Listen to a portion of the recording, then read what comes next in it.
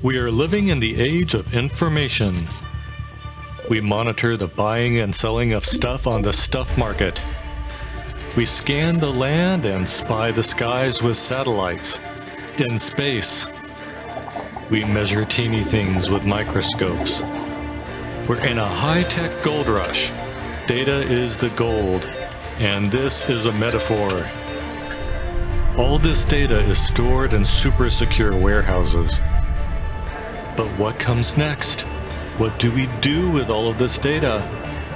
Do we stare at screens hoping to see patterns? Do we stare at patterns hoping to see screens? Or do we get off the grid and venture into the wild northern lands?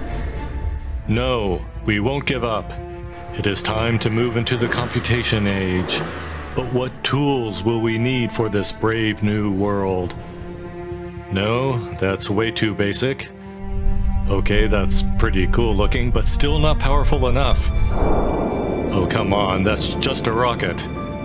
The tool we need is Mathematica.